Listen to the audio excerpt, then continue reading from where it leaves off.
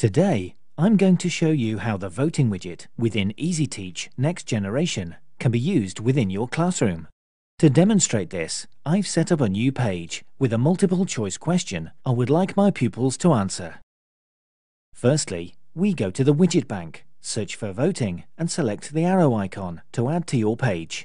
You will see the voting settings screen automatically appears. Here we can select the letter or number range depending on what you have selected for your multiple choice answers and alter the number of options using the drop-down. Mine range from A to D. We can also alter the response settings, choosing whether the first response, the last response, or a number of responses are recorded. I will select the last response to enable the students to change their minds. Finally, we select if we wish to have a timed vote. Here we can select the countdown option and give the pupils 30 seconds to answer, for example. We select OK to confirm our settings, and our vote is now ready. Hit the play icon, and pupils can cast their votes using their handsets. Or you can do this via a show of hands and record results using the manual input buttons.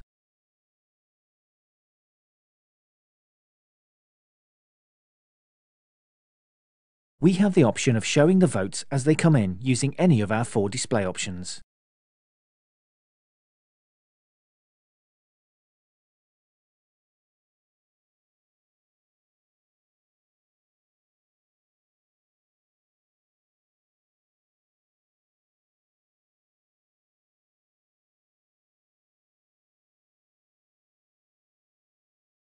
When the time is up, we can select the pie chart display option and select to show the results by percentage. We can then hit the Paste Results onto My Page button here.